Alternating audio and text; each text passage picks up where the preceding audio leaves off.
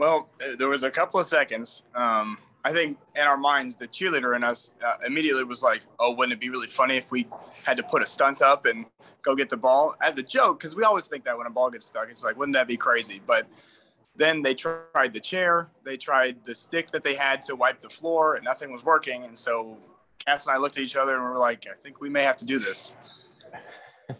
So Cassie, what is your reaction when you get up there? Are you nervous? Are you scared? I mean, the whole eyes of the arena are on you. What is your feeling when you're up there? I was so ready to go up there. I was like, whenever I get out on like the court or on the football field, you know, game day, it brings out like another person, I think, in all of us.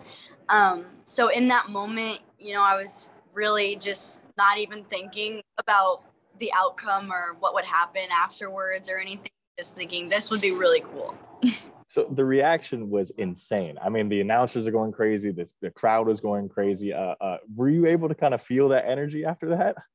Oh, 100%. We had a timeout actually like a few minutes after that happened.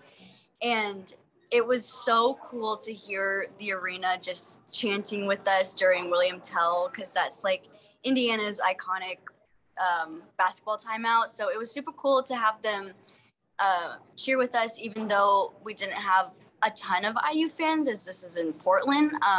So it was super cool to just, you know, be able to see the outcome from that. Have you guys ever done anything like this before? Has there ever been a moment in a game where you've had to do something similar, or even on the football field, or anything like this that's been this crazy? I feel like the only thing that could even come close in the slightest amount to something that has happened like this is when we catch the basketball and throw it back. Like, this was beyond anything that ever happened to any of us on the team.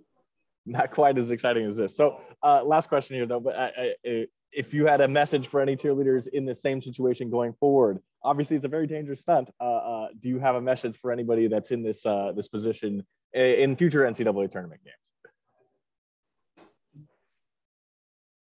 Dunk it.